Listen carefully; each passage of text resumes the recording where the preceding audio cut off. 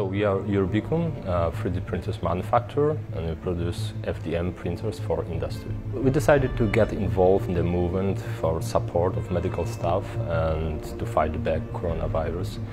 And we decided to produce some equipment.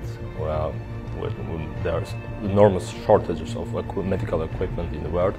We decided to produce very simple ventilator that can be produced in any place in the world with very basic parts and a 3D printer. It's extremely simple.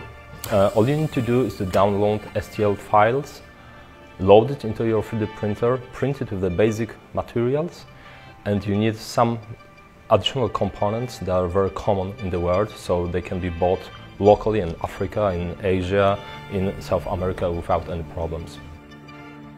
If you have a car, you can use it as a power supply for a ventilator. You can take some parts from your car and fit it into a ventilator, and that will work. So it's very universal. That's the main advantage, that's the goal of this project, to support people with the ventilators that can be made in any place in the world. The manual is very, very simple. It's just a couple of pictures.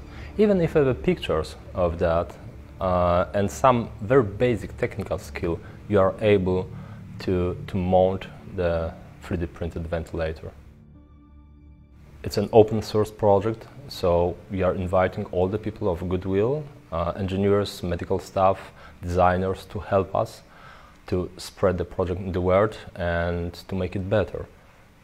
Well, we believe that the poorest countries in the world will face the problem of the shortages of the medical, especially complicated medical equipment. Among them there are ventilators. They won't be able to buy it because there won't be ventilators. We can survive Europe, the North America will survive, the industrialized part of Asia will survive. But the rest of the world, they will not have ventilators. They won't be available in trade, but they can be made locally. That's a big and main advantage of this project.